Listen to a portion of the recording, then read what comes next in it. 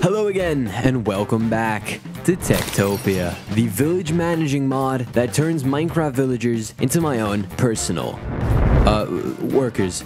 And today, we're gonna be figuring out if these bad boys can farm 1 million carrots in 100 Minecraft days. So boys, buckle up, cause we're about to touch a lot of carrots.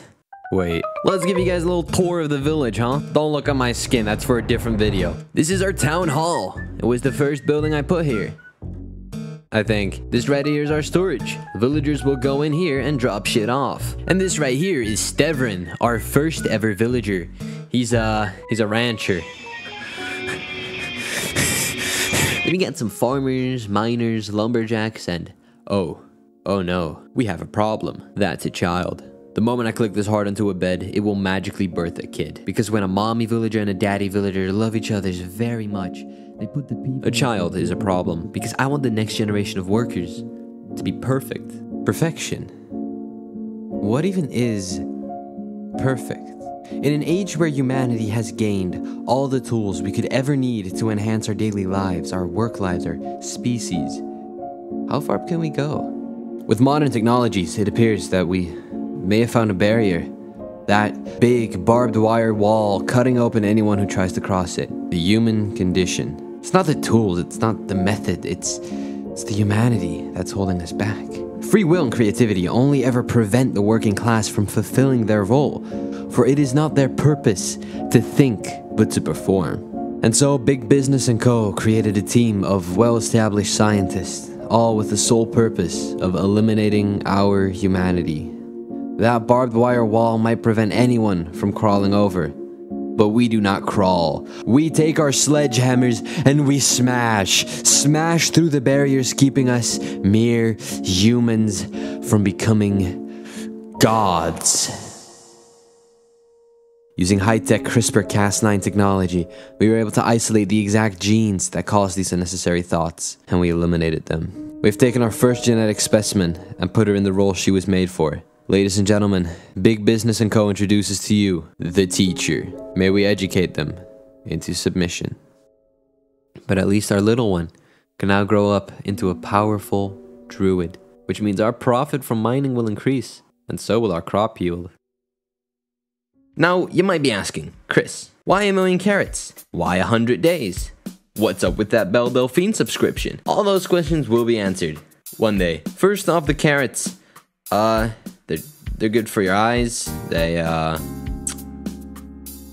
okay, I just wanted to do something, okay? I was getting bored, I didn't know what to do, and like, I don't know, the villagers needed food. They were starving. So, you know, I just carrots. Now the 100 days was a lot more motivated. You see, looks good in the title. Okay, come on, fucking sue me, alright? What did you want me to do? Fucking 10 days? 2,000, oh god, there's fucking phantoms. Shut up, here's an ad. That's gonna look really weird to people who have ad blocker on. Okay, let's lock in. I was just chilling in the village when I realized something. There was something new vexing the town, and that thing was a little issue known as depression. Look at these fools, they're too sad to work. Nothing in their life is enjoyable in the slightest. And the only viable solution was alcoholism. Beautiful. Making a tavern gives us a lot of things, but the most important part, the fact that our villagers are happy now. And with their newfound happiness and their new affinity for bad decisions, the village was going to be expecting a lot more children, which meant a lot more high-quality farmers, baby. But upon remembering how expensive a home of 6 was, I decided to join the villagers and drown out my sorrows using alcohol. I began expanding the village for our new workers. I made our first home inside this hill. These weren't like the homes of our super awesome upper-class villagers, but for hard-working slaves. Farmers. Whoa. I even put triple door encryption on there to make sure that none of these stupid kids let any zombies in. And it worked great. Until the villagers got stuck. That kind of sucked. That night, I checked up on the villagers in the tavern, and as you can see, they have never been happier. Except for our rancher Stevrin, he is still severely depressed. As I was busy making more carrot farms, educating children, and being a general nuisance to the local wildlife, I finally found another nomad. It turns out that the only reason I haven't been getting those is because my render distance was too low.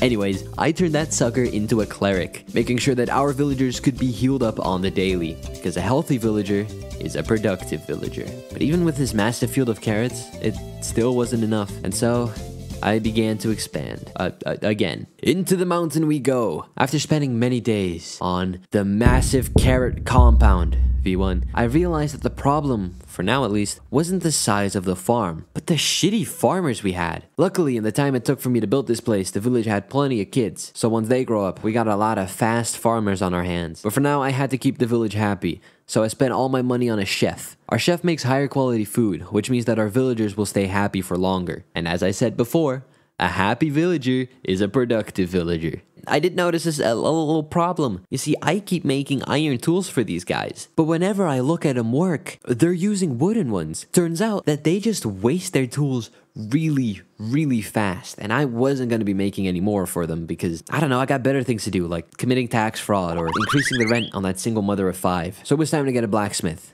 Oh my god, why is it so expensive? Back to that scumbag trader we go. Now selling lots and lots of our produce. Can you tell how happy I am to see this fucker again?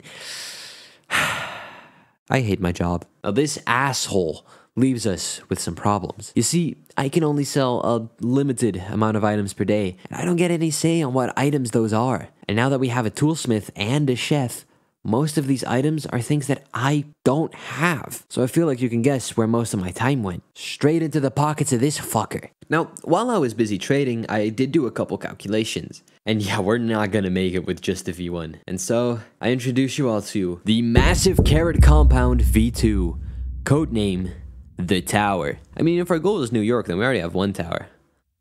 Let's just hope there never becomes a number 2. Hit the Pentagon! We had more and more problems with mobs killing our cleric, and over the past couple days, farmers have been dying too. Luckily, the village kids finally started growing up, leaving us with a bunch of highly intelligent workers. So we now have a smith, an extra guard, and a new cleric.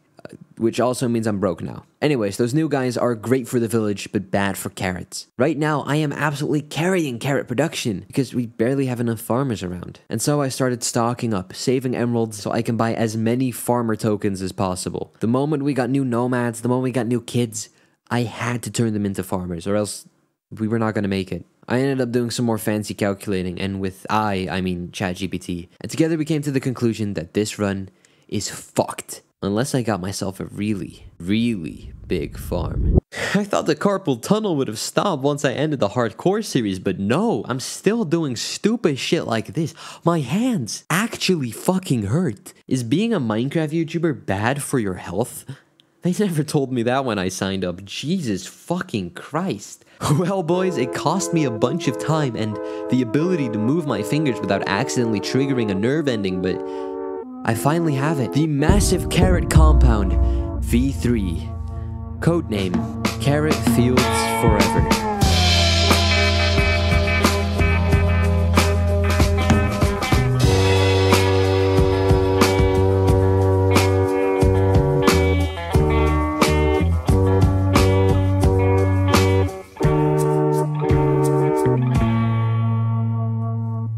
This thing is uncanny big. It actually takes me a day to manually farm half of the farm. But we're nearing the end of the run, and according to my calculations with all our compounds, we should be producing way more carrots than we need. But there was one factor I failed to consider. Villagers. Villagers are limited. With our homes in the hill filled with slaves, with most of the village being populated by farmers, all with one goal, and that being to farm as many carrots as possible, I began to forget that these fuckers, even the intelligent ones, were slow. The fields they spent the entire day harvesting, I can finish in a minute. It turns out that it's true. Want something done? You gotta do it yourself. It's time.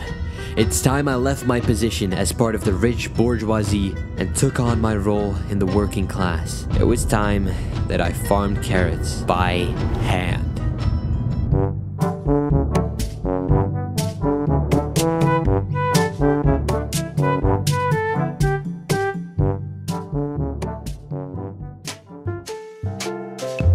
Well, boys, day 100, and going by my calculations, it seems like we failed. Wait, we failed hard. We barely even got halfway there. But how? I created carrot fields forever. I enslaved so many. I spent hours and hours manually clicking on some cubes. I got fucking carpal tunnel from this shit.